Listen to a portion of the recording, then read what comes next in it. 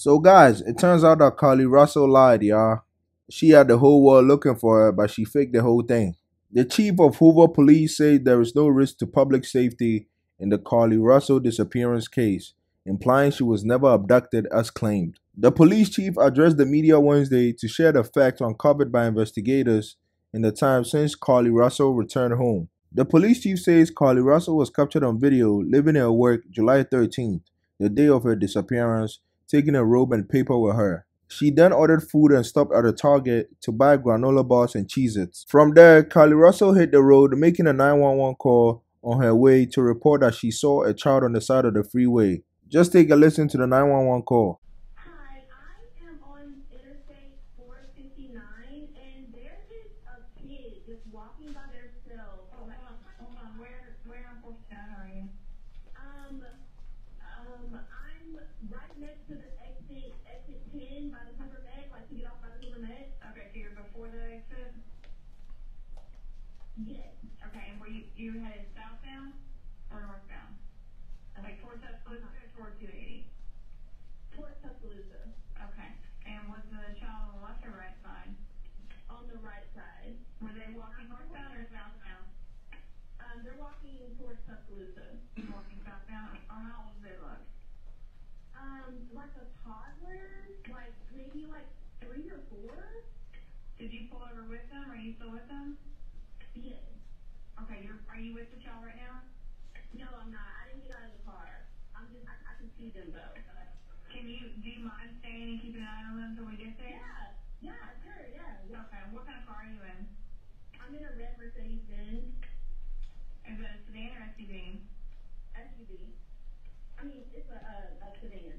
Sorry. Can you put your hazards on for me? Yeah, they're on. Okay. Did you talk to the child at all, or did you say anything to them? No. Okay. No. Do they look like they're injured? No, they don't. Are they white, black, Hispanic, or Asian? They're white. Okay. Is it male or female? I think it's a boy, a little boy. White male? Okay. So is he wearing clothes? Yes. Okay. What is he wearing? It's a white t-shirt, and it doesn't look like he has any pants on. It looks like a diaper. And you don't see any cars anywhere? No cars anywhere.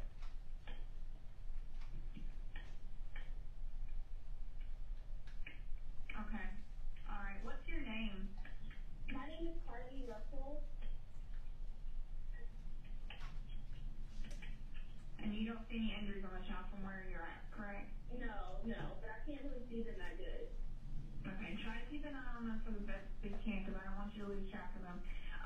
Okay. All right. And do they have shoes on? No. Shoes? Not that I can see. I can't really see that. Look. Okay. All right. I've got them on the way, okay? Just try to keep an eye on them, but officers are on the way, okay? Okay, thanks. Thank you. Okay, bye. The police chief says his officers responded within 5 minutes of Carlee's call and she was nowhere to be found. She was also the only person to report the child on the side of the road, despite it being an area with lots of traffic. Officers discovered Carlee's phone, wig, and the food she ordered in her car, but the target items, robe, and paper she had taken from her workplace were gone. The police chief says detectives were able to briefly interview Carlee, who claimed when she got out of the vehicle to help the young child, a man with orange hair and a bald spot came out of the woods, grabbed her and led her over a fence and into an 18-wheeler trailer.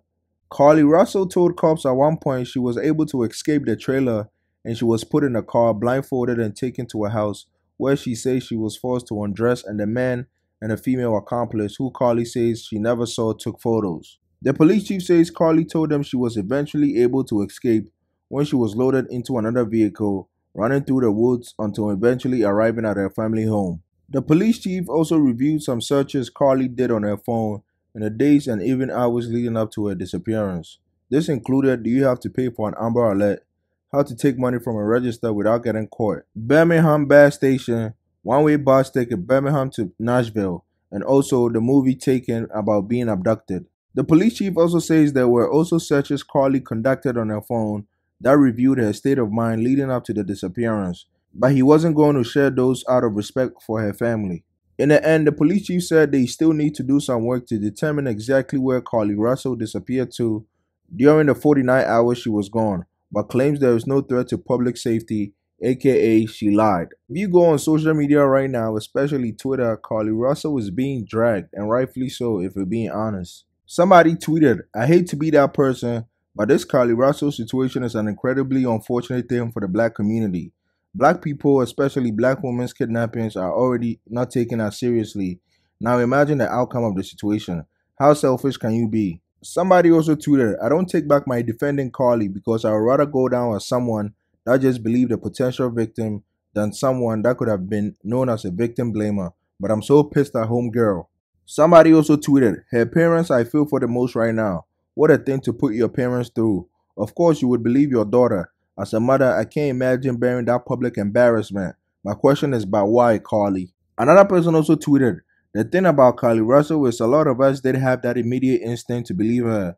But when the facts came out, people rightfully questioned the story and now look, we were right to be skeptical. But y'all made us a race thing and lies make it harder for real victims. Another person also tweeted, Carlee Russell lying or whatever took place will not make it harder for real missing black women.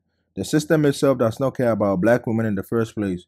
That talking point is performative and tired. Another person also tweeted, I knew this story was bullshit when they said they found her wig. It would have been some MMA type fighting going on before a black woman leave her wig behind. This is fucked up. But anyways, that's what's going on the Carlee Russell side of things. Let me know what you think in the comments down below.